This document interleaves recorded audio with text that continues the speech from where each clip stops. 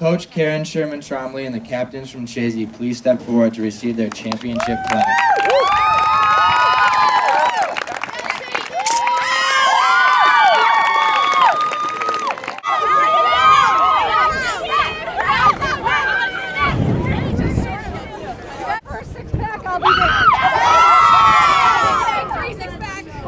Chazy! 1, 2, 3, Chazy!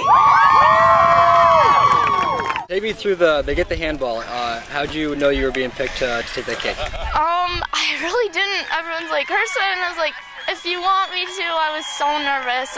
That's definitely the most nervous I've ever been. What was going through your mind before the kick? Honestly, I was like, if I make this, I think we'll win, because there's only 2 minutes left, and so nervous. So how does it feel to be a back-to-back state champion? Amazing. I mean, you can't get over last game, and this game just icing on the cake. Talk about that penalty kick by Kirsten. She looked at me and she was like, "Do you think I should take it?" And I was like, "Kirsten, I trust you more than anything." We do it every year, like we said, and clearly these PKs really helped us this year. How does it feel to be back-to-back state champion? Unbelievable. You know, it was a dream to us and a goal. You know, we focused since day one that we wanted to come back, so it's still an amazing feeling for us. What can you say about your senior class this year?